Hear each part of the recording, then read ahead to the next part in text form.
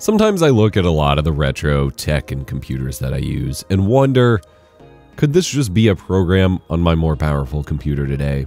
And then I think about a scene from a movie I love that I unapologetically love even though people found it cringe in high school, and that's Die Hard 4, Live Free or Die Hard.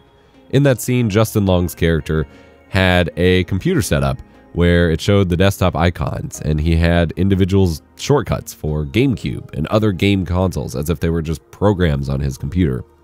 Obviously, emulation exists, and there have been plenty of times where I just took, say, Dolphin and renamed it and changed the icon to, say, GameCube or whatever. But I always just wonder, like, what would it be like to be able to just run these things as an app from the computer? Well, it turns out, as of a couple years ago, there's a GitHub project where it just turns Windows 95 into a desktop program. It runs on Windows, Mac, and Linux.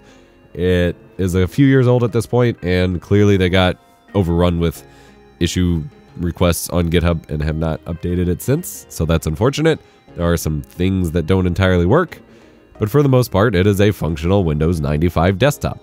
It does not have network access from what I can tell, but you can boot into it, run some programs. It comes with a couple games preloaded like Doom and a weird Pac-Man clone and SimTower. You can change settings, you can customize the classic wallpapers or dive into the screensavers. The 3D pipes get me every time. The space one is the one I saw the most on like work computers.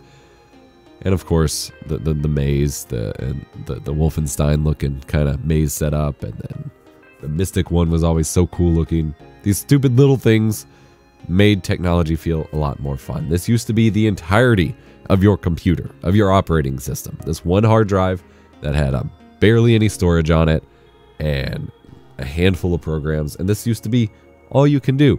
And at this point, it is contained entirely within a pretty small program that I can run on my computer. Now, you can technically run games in this, as I mentioned. I did run into some issues switching it to 256 color mode to run the DOS games like Doom. And like I said, it has not been updated, so don't expect it to work. If you really want a game on something like this, you should just use a proper virtualization app or DOSBox or something.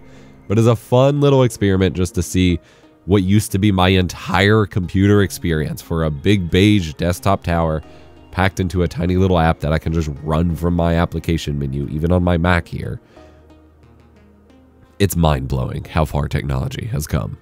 Remember to be kind, rewind.